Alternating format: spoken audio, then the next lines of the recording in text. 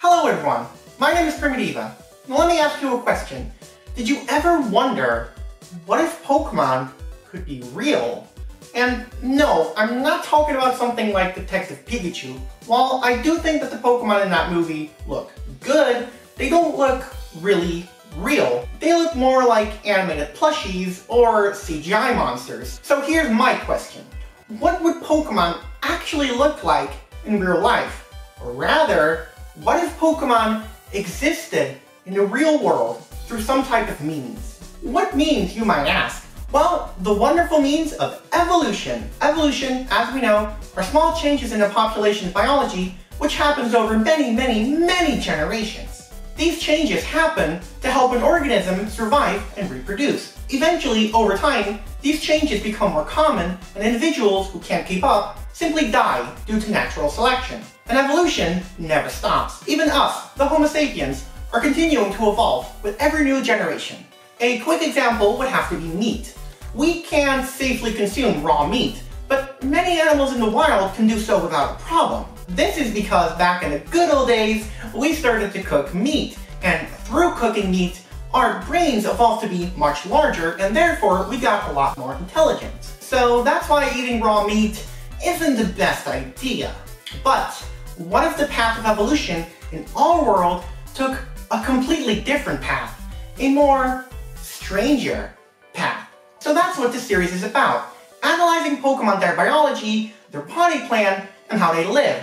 And with that information, we basically grab an animal that's either extinct or still alive, and we let evolution take a hypothetical path, where this animal will evolve into something that matches the Pokemon as closely as possible. This is called speculative evolution. Unfortunately though, since Pokemon are magical creatures, after all, that means that some might be harder to replicate in real life, while others will be as easy as pie. For example, just look at Toucanon. It's literally just a toucan.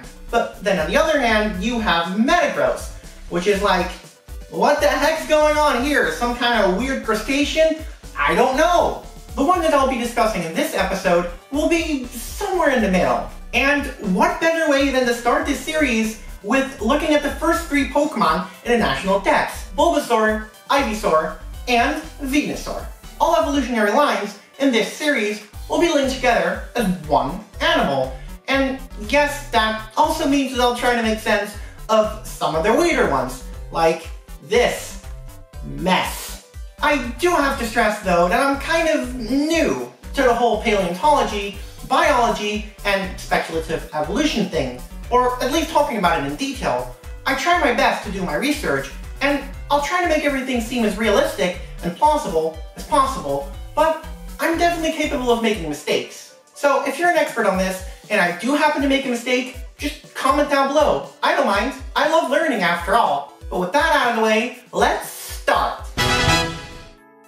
Many people might assume that these Pokemon are based on reptiles because of the saur in their names, which means lizard in Latin. But that is actually not the case. They are stated by the artists to be based on frogs. And while they do seem very frog-like, there is one key biological factor which makes them impossible of being amphibians, and that is their lack of true metamorphosis. While they do change over time, that's just them growing up. After all, you and me, we don't look like babies today. So if they're not frogs, what are they? Well, they're kind of a mishmash between two animals. They definitely have frog-like characteristics, such as their bumpy skin and the patterns on their skin, and their overall body plan seems to be inspired by frogs as well, but that's really about it. They also have teeth, claws on their feet, ear-like structures, nostrils, and their eyes are in the front of their face. Frogs don't have any of those features. So what is the other animal? Well, I think the animals that come closest are the Dicynodons. What the heck are Dicynodons? I hear you ask. Well, I'll cover that in a bit, but you can see the similarities, right? I mean, the claws, their teeth, their nostrils, the way their legs are positioned. So while this line at first glance may appear to be just based on frogs, you can definitely see the Dicynodon inspiration in there as well. Having their origins out of the way, what does their canonical biology tell us? Well, these Pokemon seem to have some type of symbiotic relationship with a plant that resembles the Rafflesia. According to its Pokédex entries, this seed gets planted on its back right after it's born.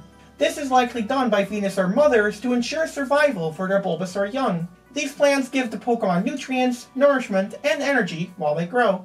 They're also capable of eating, giving them two highly effective ways of survival, which is an amazing adaptation. Although I don't think they'll be able to just live off one source. If they could, they likely wouldn't be walking around with frickin' plants on their back. They grow together with this plant and develop traits over time, such as stronger legs and a sturdier body, to support the extra weight. Ivysaur's Pokédex entries talk about when the bud starts emitting a nice aroma, then it's ready to bloom. And Venusaur's talks about the aroma actually soothing people's emotions, and also attracting other Pokemon. So I'd imagine that these Pokemon are mainly solitary, which makes sense as they are hard to find in the wild, and rarely interacting with each other and just surviving on their own, until the flower fully blooms, and then it attracts other Venusaur. In the anime episode called Bulbasaur's Mysterious Garden, we see a bunch of Bulbasaur in a forest getting ready to evolve into Ivysaur, with Venusaur helping them through it. But Ash's Bulbasaur resists evolving. I don't think this actually happens in canon, however, I do believe that said Venusaur meet in a place similar to it, and spread the pollen of their flowers along with mating with other Venusaur. The mothers then take care of their babies, plant the flower seeds in their back, and then the babies learn to survive on their own, and the cycle repeats. Well, I think that about covers their canonical biology. It's now time for the next part, the speculative evolution itself. And oh boy, if you thought that this was nerdy, it's about to get even nerdier. Dicynodonts are synapsids, which is a group of animals that includes mammals, like you and me, and basically every other animal that is more closely related to mammals than to birds and reptiles. But they are also therapsids, which is a group of synapsids which includes mammals and their closely related ancestors. You see the difference? Closely related ancestors and more related to mammals than to birds and reptiles. If you don't know much about paleontology, this might just seem like a confusing mess, but the difference is important. Dicynodonts are known for being one of the few therapsid species which survived the Great Dying, the biggest mass extinction that ever happened at the end of the Permian. This extinction almost put life to a complete stop, but luckily for us, life didn't end. Life, found a way. You see this little critter? That's a Lystrosaurus, a species of Dicynodont. What's awesome about these animals is that in the early Triassic, they were abundant and basically everywhere, and for a while, they were possibly 95% of all terrestrial vertebrates. Why though? Well, lots of possible reasons. Shortage of predators, and of course it was a generalist, which means that it didn't really stick to one food source. And, well, luck? And it's these animals that will serve as Venusaur's ancestors. With so many, like literally so many animal species being extinct, it can be hard to pick out the most fitting ancestor. I touched on what a Dicynodont is earlier a bit, but I decided to leave most of the explanation for this part. I chose Lystrosaurus because there were so many of them, and because they were generalists, there could have been a lot of evolutionary potential. Its body type could also evolve into something that resembles Venusaur's. Does this mean that Venusaur will be a mammal? Well, not necessarily. It's impossible to predict what Dicynodons may have evolved into, as no group of animals are just planned, they just happen due to circumstances. Cynodonts, another group of therapsids, did evolve into mammals, but with Dicynodons, well, all we can do is guess. But evolution can be random, luck-based, a toss of a coin. Anything can happen. It just so happened to not happen in our timeline. There's a lot of hurdles to go over, specifically the Archosaurs, the reigning group of animals throughout the entire Mesozoic, along with 2 extinction events, and that's always fun. The climate in the Triassic in which they lived was rather dry, because the whole landmass was one big supercontinent called Pangaea, which the Archosaurs began to rule in the Triassic. There's many possible explanations as to why they did, such as better lungs more suitable to the drier climate, and my favorite, dry pee. Now, before you close this video, please hear me out. Modern Archosaurs can, well, excrete their urine as dry paste, which naturally means less water loss. And it's likely that Archosaurs back then could do this too, aiding them a lot in their ability to survive in the dry world. So, hooray for pee! But enough about bodily waste, let's get back to Lystro. This little thing needs to survive and diversify. After all, that's the only way it's going to survive in the Triassic. In our hypothetical scenario, Lystro will survive to the point where it originally died, and evolve to adapt instead. The only species of Lystro that will survive, however, are the smaller ones, as it's easier to survive in a world full of big beasts, and eventually huge dinosaurs, when you're less noticeable. It also needs to evolve better ways of breathing, and a way to concentrate its urine to conserve water. Desert mammals can have very concentrated urine, so I would say it's possible for our little Therapsid to evolve something similar. I think the two niches Lystro at first would be best adapted for is burrowing and climbing. Both of these lifestyles are great ways of escaping from predators. I can also imagine its diet changing from herbivorous to more omnivorous by eating bugs. After all, 1 pound of burger will always give you more energy than a pound of greens, even if said burger is made out of prehistoric bugs. One very important thing for both of these groups to evolve is even smaller bodies and shorter life cycles. Lystro actually did this after the Great Dying, as most of the fossils of the genus got smaller and were younger. Shorter life cycles are helpful, because this means that the animal can breed much quicker. And when you're small along with it, it makes your eggs easier to hide. And yes, it laid eggs. Finally, it also needs to evolve more suitable lungs. Alright, and now it's time for a time skip! Millions of years later, the Lystrosaurus as a genus is still unfortunately dead, but its descendants are well adapted to the Triassic. So, what's next? Well, the end Triassic extinction event. Fun! So, how do you survive an extinction event? Well, there's lots of factors that can help, such as being diverse, small, and just having a lot of you around. But also just, luck? Sometimes you'll still not make it, even if you meet all the perfect criteria. So, in our timeline, the descendants of Lystro survive and make it into the Jurassic period. Not all of them survive, but enough do. So, what's next? Well, simple. Evolve and diversify. Early mammals, for example, started to diversify a lot during the Jurassic. We weren't all sure like animals that just ate bugs all day, so our Lystro descendants will do the same. Some will be extinct, some won't, but as a group, they'll still exist. Eventually, they'll become so diverse that they'll need to be classified as their own class. You might think that there will be too many classes in the world, but the ecosystem didn't exactly break down when birds or mammals evolved.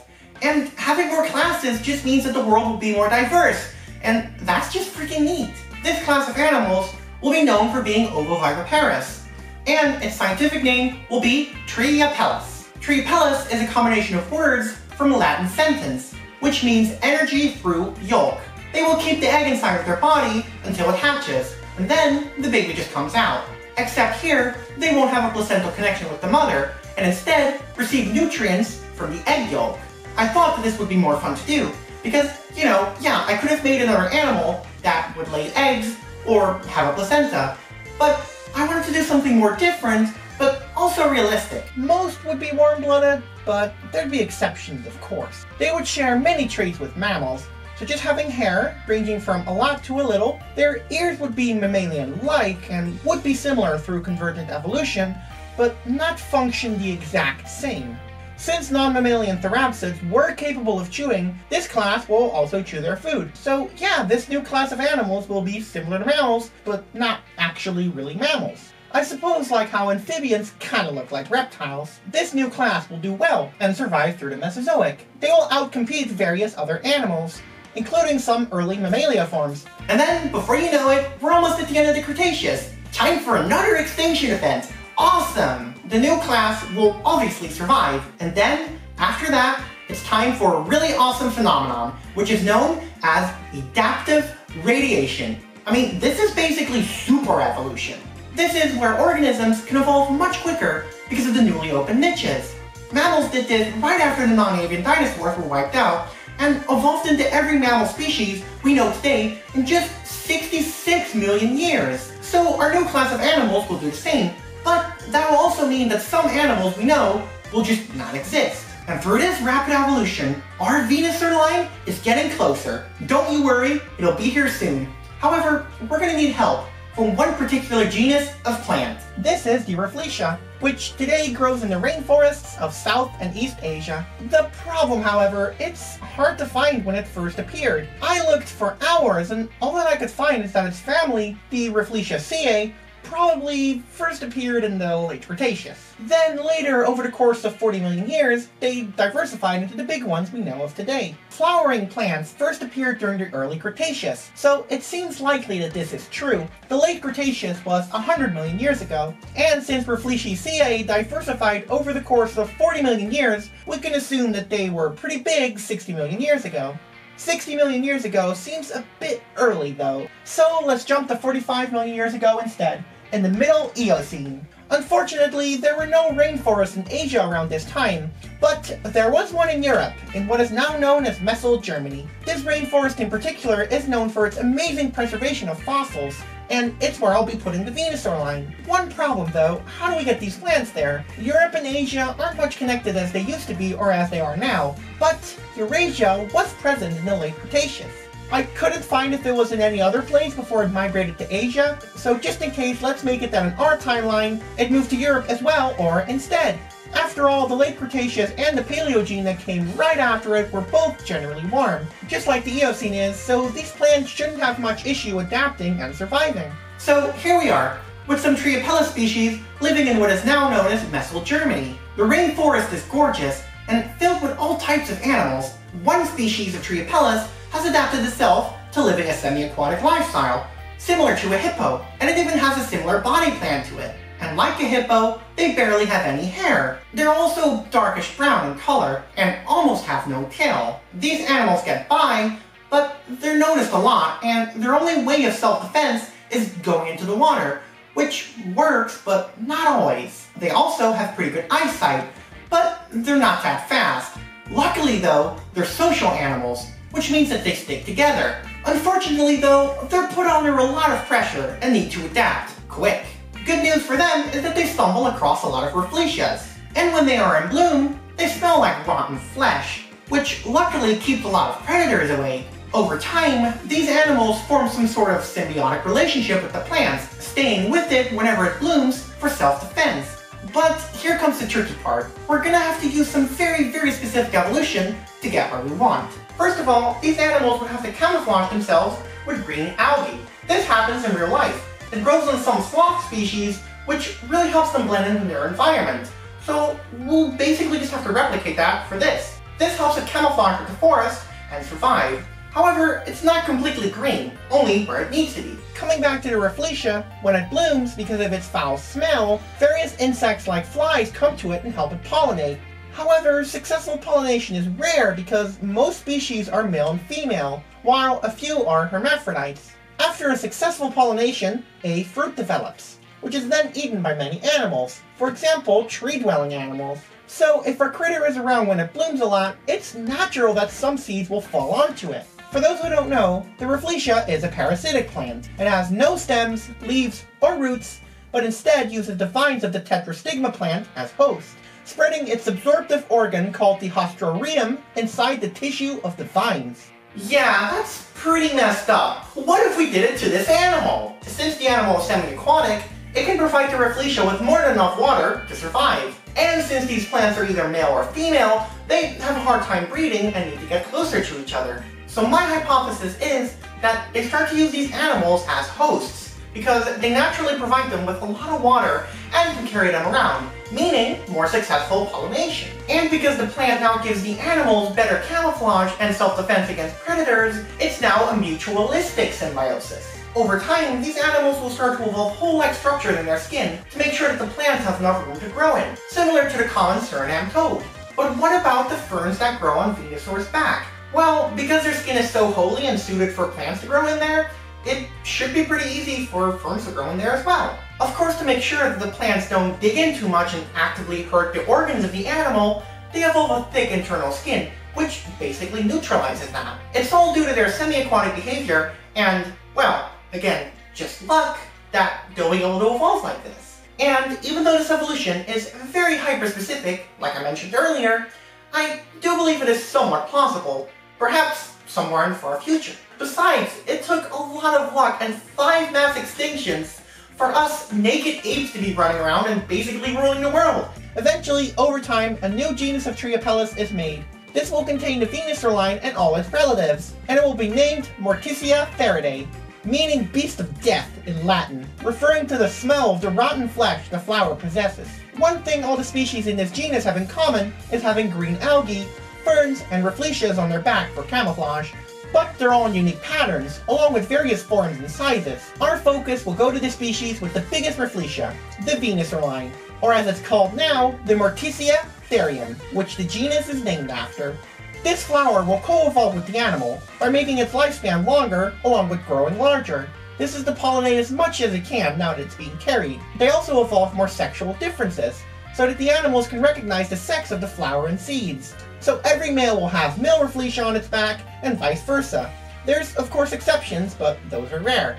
Well, would you look at that? We actually did it! We made VENUSAUR real! Sure, the evolution was again very specific, but hey, it needs to be when you're working with Pokemon of all things. And in case you're wondering about the vines, it doesn't have any. Do you know how hard it would be to create this exact animal, but with 6 limbs instead of 4? And no magical grass powers either. I feel like that's just self-explanatory. So yeah, I bet you didn't expect VENUSAUR to be this kind of weird mammal-like animal, but not really a mammal. You were probably expecting a frog or a reptile or something like that, but I got you there. Anyway, with that long chapter out of the way, let's actually have a look at the animal itself. Let's see how it lives, how it reproduces, and its role in the ecosystem. So we're finally here, in the home stretch. From a little Triassic Therapsid, we made the impossible happen, and created a plausible scenario where a Pokemon like VENUSAUR could exist in real life, through the magic of evolution. However, there's more to the new Morticia Therium than just looks. For example, mating. Actually, let's start with the beginning of new life instead. But don't you worry, we'll get to the sexy mating in no time. I decided on giving them a gestation time of about 8 months, around the same time as a hippo. Since this isn't an animal that ever existed, determining its gestation is of course impossible, but we can compare it to a hippo, as it's around the size of one. Many animals that are ovoviviparous, such as the basking shark, also have long gestation times, so it's not unrealistic it would have been pregnant for about 8 months. Since they are so big, they only have one baby at a time, so they have enough time to show the kitten, and yes, I'm going to call their babies kittens, how to survive in the wild. These kittens are born without algae on them, so they just kind of look like weird bulbous brownish Bulbasaurs. That of course changes when the mother puts the seeds of the rafflesia and ferns in the kitten's back, and when the algae starts to grow. They now look kind of more like Bulbasaur, but not completely, as I can't just, put a cabbage on it. The mother usually gets food for the kitten in the beginning of its life, but over time it teaches the kitten how to hunt and eat on its own. Eventually, after a few months, it reaches its sub-adult stage, where it's not a baby anymore, but not really an adult yet either, and this starts to resemble Ivysaur. It's gotten bigger overall, its teeth are more developed, and its ears have folded out. The bud of the rafflesia has finally emerged, and the ferns have also begun to grow and are visible. At the beginning of this stage, it may look like an odd Bulbasaur, but later when the flower begins to open, it'll look more like Ivysaur. It can defend itself now, and hunt for its own food. However, it prefers to stay with its mom. If it's a female, it can stay within the group and its mother. However, if it's a male, it's gonna have to survive on its own. This is to avoid inbreeding and because these animals live in a matriarch. I mean, come on, with a name like Venus, or I can't resist. They stick together because safety, after all, is in numbers. They do communicate when there's danger though, and some mothers do help out other kittens, but it's not very common. But what about the males? Well, they're usually more solitary and live on their own, but because they're more bulkier and more aggressive than the females generally are, they can survive just fine on their own. Eventually, over time, these animals will finally reach adulthood, and with that, they look just like VENUSAUR.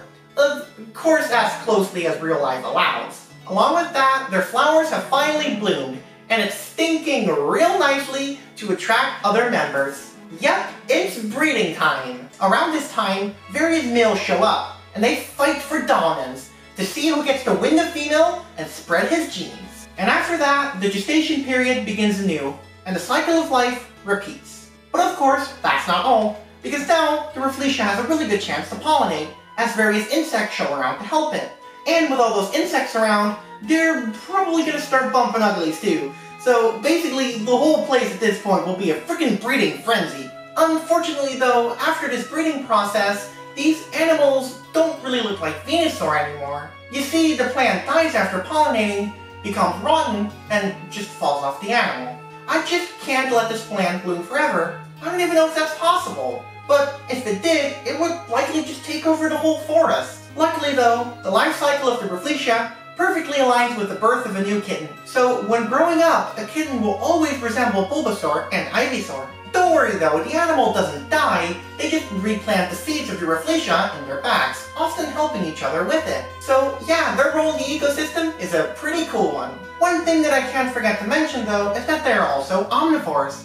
So they basically eat anything that's fallen to them. So another role that they have in the ecosystem is eating various organisms to control their population. Despite their success as a species, they never overpopulate the forest. Having only one offspring over the course of a long time can leave them vulnerable to really big predators, and trust me, they will eat them if they get the chance. And that keeps a good balance. That's just nature, and everything fulfills a niche. In conclusion, these animals sure are a strange bunch, displaying a very unique level of symbiosis, promoting breeding for other animals, eating about anything, and keeping this German rainforest really special and really diverse. But will that continue until the present day?